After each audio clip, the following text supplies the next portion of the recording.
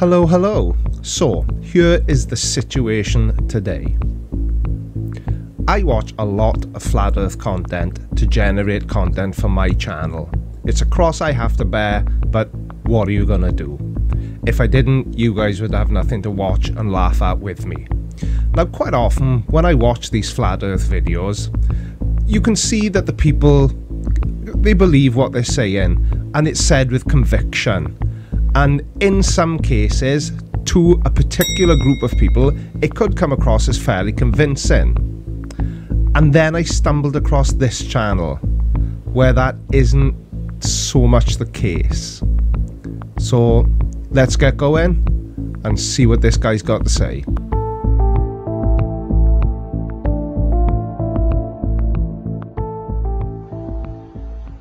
Hello people, how y'all doing? The moon, with the numbers that they provide for you, totally, completely destroy the heliocentric model of the universe. So today we are looking at the totally tubular Imrem and his take on the moon. This should be good.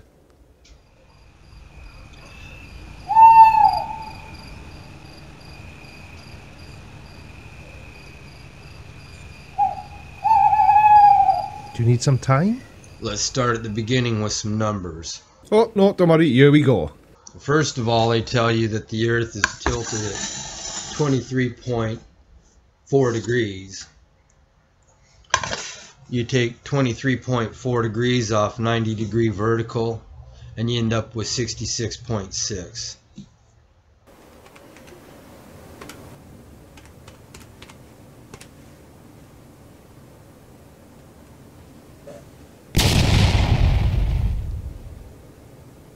They tell you that while the Earth is tilted on its axis, that it rotates on this axis at 1,040 miles an hour at the 24,901 circumference equator.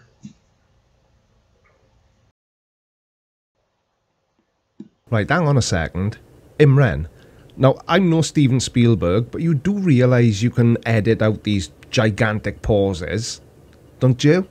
They tell you at the same time the moon is on the average of 235,000 miles away from the Earth, with an orbital speed and an elliptical orbital speed of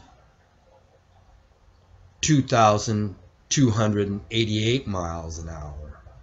No, they don't. Who is they? Imran? Hello? Hello? Who is they? The moon is actually 238,900 miles away. And obviously, before you try to correct me, Rem? Yeah, there is a variation, and that's because the moon's orbit is elliptical, not a perfect circle. Here's two more 666 speeds. They tell you the Earth orbits the Sun at 66,600 miles an hour. 67,000 miles an hour, I think you see. But then if you told the truth, that wouldn't have the link to the devil. 666. And they tell you the Sun orbits the galactic center of the Milky Way at 666,000 miles an hour.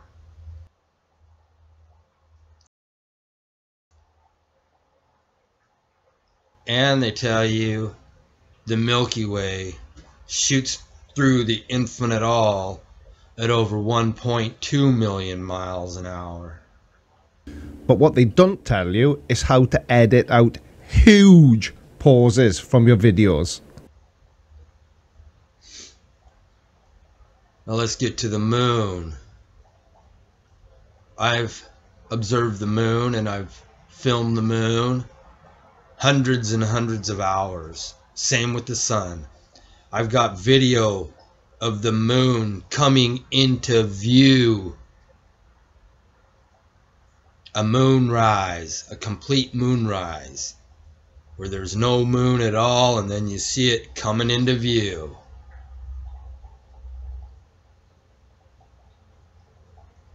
And then I've got it completely throughout the day and leaving view.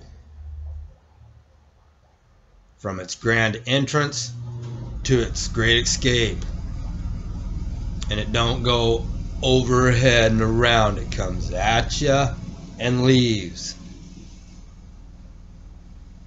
But if the moon had an orbital speed around the Earth at 2,288 miles an hour that they are proclaiming, and the Earth is rotating on its axis at 1,040 miles an hour at the equator, them are two continents.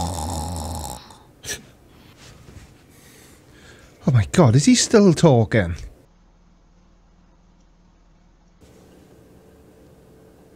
Bunny!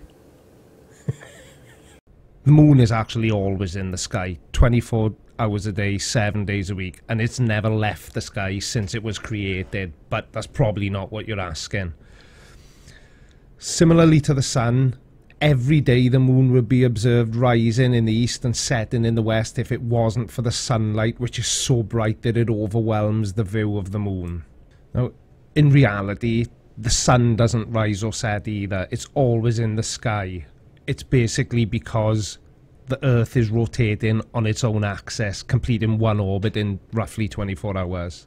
That's not true for the moon though. The moon has got its own orbit around its own axis as well as an additional orbit around the Earth. And since the moon's orbits are counterclockwise like the Earth's orbit, it follows that when the horizon drops under the sun, sunrise on one day, and on that day the moon is on the same side of the Earth as the sun, then moonrise will be at the same time as sunrise, since that would also be the time the horizon drops under the moon. However, by the time the Earth has revolved once, i.e. the next day, the moon has already moved on its own orbit around the Earth and is not anymore on the same side as the sun. Rather, it's roughly 13.2 degrees further to the west. Hence, on the next day, when the horizon drops below the sun, sunrise, it won't yet drop below the moon, and this will happen roughly 53 minutes later. So, if we don't take weather conditions that could disturb the view into consideration, you can see the moon shortly on one night, then every following night you can see it for 53 minutes longer than the night before, for 14 days, until you see the moon for the entire time. From that day, for another 14 days, the length of its appearance will decrease till the night it disappears, and that cycle repeats itself on average every 29.5 days.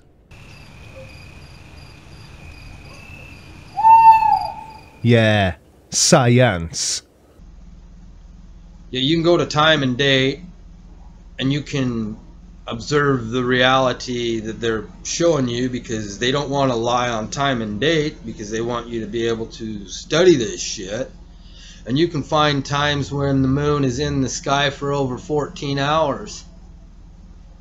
Well, yeah, I just said exactly that. The time increases up to the 14th day, then decreases. I'm not going through all that again. I was starting to think my hat was too tight, but I think it was all that science talk that gave me a headache.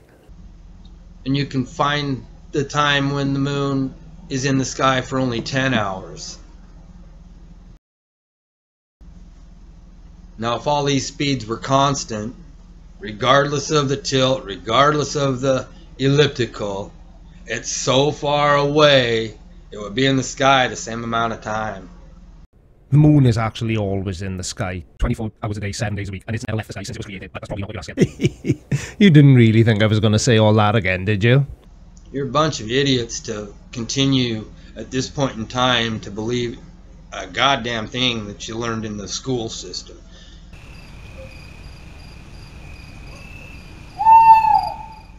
I mean, you got your basic math and they taught you how to talk. You didn't go to school then, Imran, did you? And while we're on the subject of school and education, Imran, how much time did you waste dreaming that the earth was flat? Hundreds and hundreds of hours. There we go, I rest my case. There's absolutely no proof of a dinosaur. Have you ever found a dinosaur bone? Dinosaur bone? What the hell has that got to do with the earth being flat? Have you ever seen a flat earth? No. But you still think it's flat?